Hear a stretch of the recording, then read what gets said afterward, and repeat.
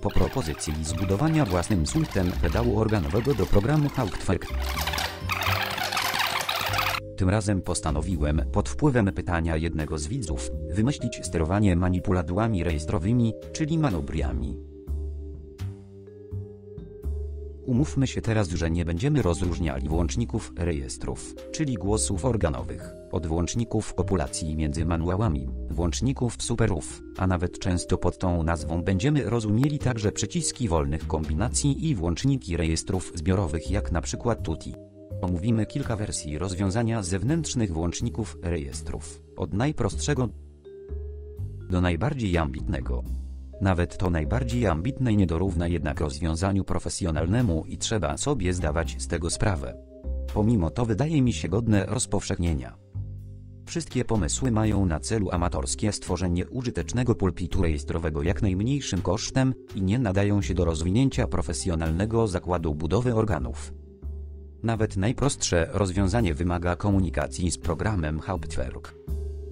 Aby je wykorzystać w bardzo użyteczny sposób, będziemy potrzebowali dodatkowego kodera, jako urządzenia zewnętrznego. Zaczniemy jednak od rozwiązania najprostszego pod słońcem, które nie wymaga żadnego dodatkowego urządzenia. Pierwsza propozycja to wykorzystanie zwykłej klawiatury od komputera.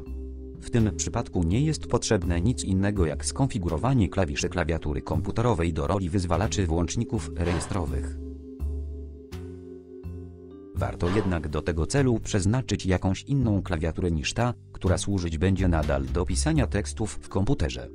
Nasz system operacyjny zapewne zniesie podłączenie dwóch klawiatur. Interfejs USB czy PS jest tu zupełnie obojętny.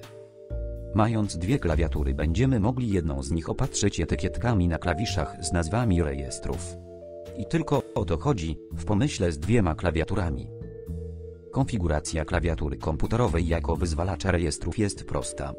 Polega na zaznaczeniu na ekranie wybranego włącznika rejestrowego prawym klawiszem myszy. Wybraniu polecenia, którego polskie znaczenie to ręcznie ustaw dla tego rejestru nastawy MIDI lub wyzwalacz, jest to trzecie polecenie od góry.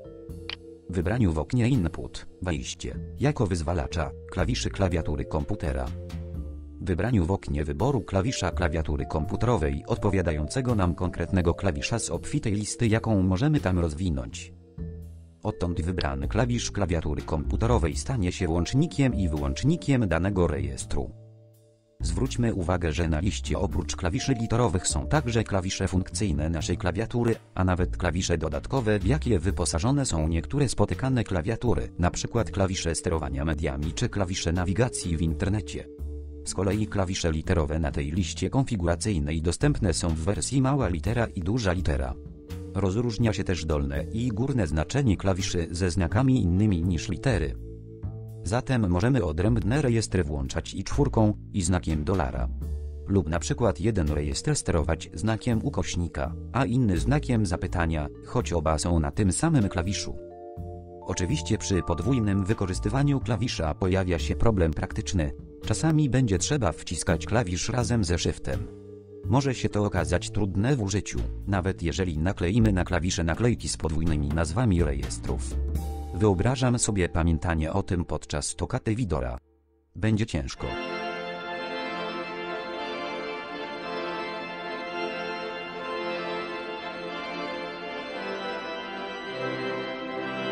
Klawiatura komputerowa bez wykorzystywania podwójnej roli klawiszy może nas z kolei szybko zawieść, bo tylko pozornie daje możliwość sterowania wieloma włącznikami rejestrów.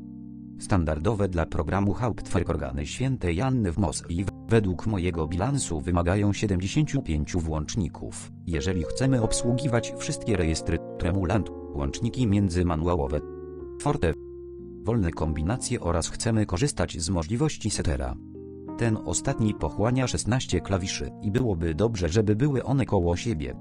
A tymczasem typowa klawiatura komputera ma tylko 67 klawiszy dających się wykorzystać jako wyzwalacze rejestrów. No cóż, może wystarczy zrezygnować z setera.